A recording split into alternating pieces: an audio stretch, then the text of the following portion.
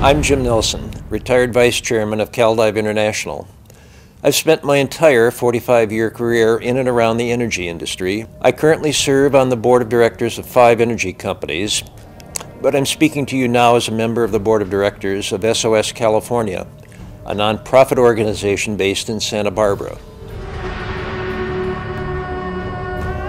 We started SOS California in 2007 as a way to educate the public about the environmental damage caused by natural oil and gas seep pollution in the Santa Barbara Channel. It's the world's second most active offshore oil and gas seepage area, each year releasing about 80,000 barrels of oil into the coastal environment and very large amounts of methane and reactive organic gases. It is the largest single source of air pollution that we have in Santa Barbara County.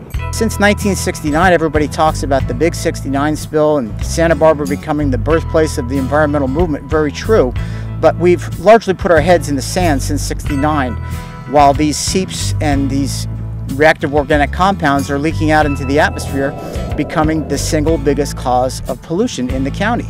And that to me is just, it's irresponsible for us to accept that.